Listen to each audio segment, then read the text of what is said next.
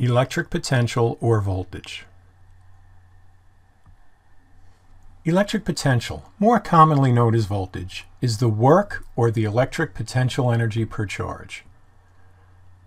Remember, we started with force. We divided force by charge. We got electric field. Recently, we started with electric potential energy, and we'll divide that by charge, and we will get electric potential or voltage. See a little nice symmetry there?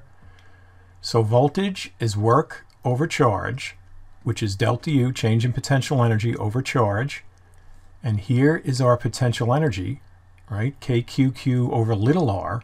We divide that by that little q again, it goes away, and we have KQ over r. The units are volts or joules per coulomb. So voltage, the units are joules per coulomb. To make this a little more understandable, a volt is visualized as a battery adding 1 joule of energy to every coulomb of charge that goes through the battery.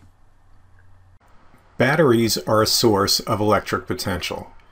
You've always known they had voltage, but now you know the physics behind it. Voltage is really an abbreviation for electric potential.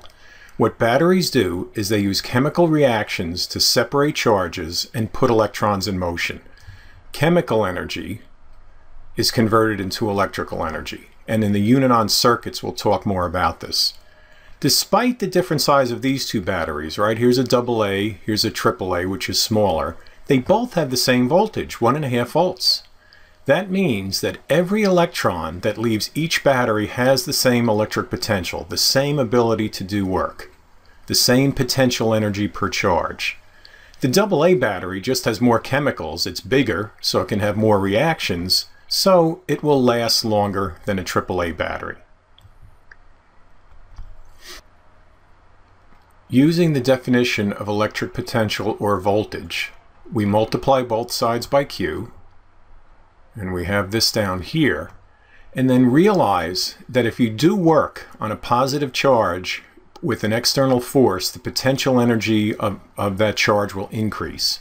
So positive work will be positive potential energy, positive charge times voltage.